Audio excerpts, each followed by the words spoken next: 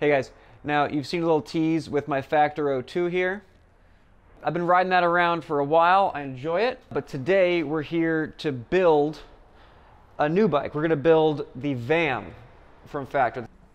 You can't see much, it's still in the box. But I'm gonna take care of that now. We're gonna build that up today with Velofix. I'm gonna head to the bike shop, which is conveniently right outside of my house. See, look how long it took me to get to the bike shop.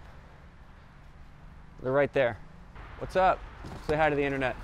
Hi, internet. Charlie has a shop dog. Charlie, what's the dog's name? That's Janet. Say hi, Janet. Janet, say hi. All right, Janet's fired. Hi, Janet. It's pretty easy to get her worked up if you just like move around that rope or something. No, she's sweet. She's just doing her thing over here. Yeah, it's all right. So because YouTube loves unboxings for some reason, we're gonna do that real quick with this guy. I'll let you do the honors, Charlie. It'd be funny if confetti just exploded out of it and I rigged it, but I'm not that smart. Like one of those snakes. Oh, there's my saddle. I put my saddle in there, my bad. Look at that. I love the presentation of that. This is how a bike should arrive. It says, do not sit on top tube. Are you calling me fat, Factor? Is that what you're saying? You calling me fat? I mean, listen, the top tube is not a chair. That's something that we should all accept. The top tube is not a chair. It's high-grade directional carbon fiber. It's stiff in certain directions.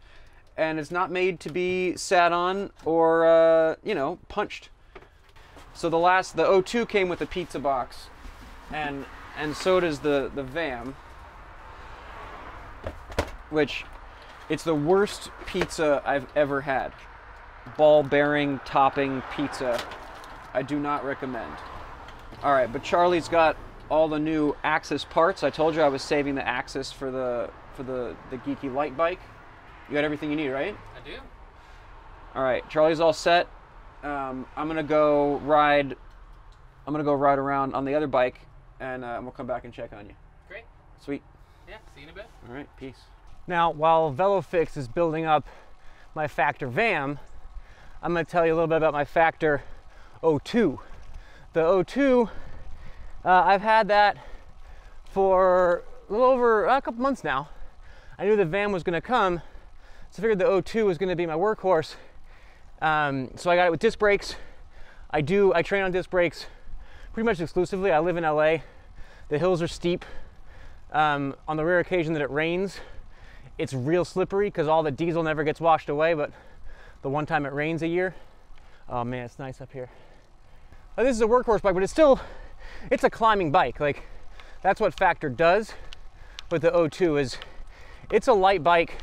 Honestly, like, it's a lot faster than I would have thought. It's a lot lighter than I would have thought for a disc brake bike. I think it's just over 16 pounds. And like, I didn't build it up to be light. You know, I have all my carbon geeky crap on here. I didn't have the VAM for about a month, and I found myself like getting KOMs on the disc brake bike, which I never would have tried really on other disc bikes. Just because like I know they're a little heavier, but it's a light bike, goes uphill, awesome. I mean, this is World Tour guys race this bike. It works very well, and yeah, I've been enjoying it. I've gotten long KOMs on it, I've gotten short KOMs on it. I built it up with the SRAM 11 speed. You know, I'm a dinosaur. I built it up with the regular red E-tap. I got my Quark on here. I got the regular ISM saddle, not the crazy carbon one. I've got the Mavic UST wheels, which I've really been enjoying. They talk about it for flat prevention for the whole tubeless thing, but they corner nice. Like, honestly, one of the best performing tires I've used. That's kind of my little review of the 02. It works for the hills and you know, in both directions, and I'm still able to win the group ride on the workhorse bike. I just ride one-handed. Don't try this at home. This is best reserved for a professional. Uphill riding one-handed is fine. It flattened out here and now I'm sketched out. Factor, they do a good job. Everything's together. They've been around for a while. They know what they're doing. There's no growing pains. It's super legit from manufacturing to presentation to rideability. You guys, my arm is so sore from that. I'm just holding like a quarter-pound camera. I need to hit the gym soon. It's obviously I couldn't. Yeah, I need to hit the gym. I'll be all right. All right, so the ride's done. Back at my bike shop. That looks like a bike, huh? We got SRAM axis. We're going 12 speed with this guy, but I've got the double rings because I still go fast sometimes and I want my extra gear options. The ISM, the full carbon saddle. I love this integrated handlebar thing. Charlie, tell me if I'm in your way. No, not at all. The integrated handlebar, and then they've got this nice mount for, it's either compatible with the Garmin or a Wahoo, and it looks clean. Ceramic speed bearings. That's just stock with all the factor stuff. Look at that fork. Carbon direct mount brakes, right? Mm-hmm. And then here, right now we've got the Mavic UST. We've got the tubeless carbon wheels set up. For the Hillclimb, I will have the tubular, which are a little bit lighter. All right, now we're using the Element Bolt, which is smaller and lighter. I didn't do that right. Okay, well, we'll fix that. See what she weighs here without the race wheels. These are the tubeless.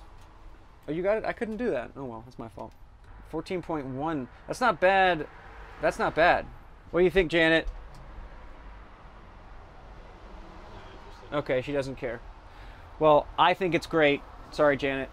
I'm looking forward to riding this thing at the Hillclimb, and I'll tell you guys more about it later. Peace.